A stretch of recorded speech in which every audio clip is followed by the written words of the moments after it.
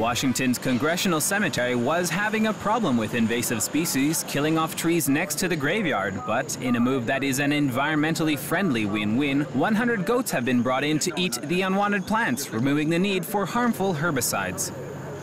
Maryland's eco-goats are an ingenious approach to weed removal, harnessing the goats' natural hunger for leafy greens as the primary mechanism behind the task. They even eat species dangerous to humans like poison ivy. To prevent them from walking or relieving themselves on the tombstones of the famous cemetery, the eco-goats group sets up an electric fence around the hungry eaters. For 7 days, these goats will graze an area of about 1.6 acres, and they are expected to clear everything that is 7 feet tall or below.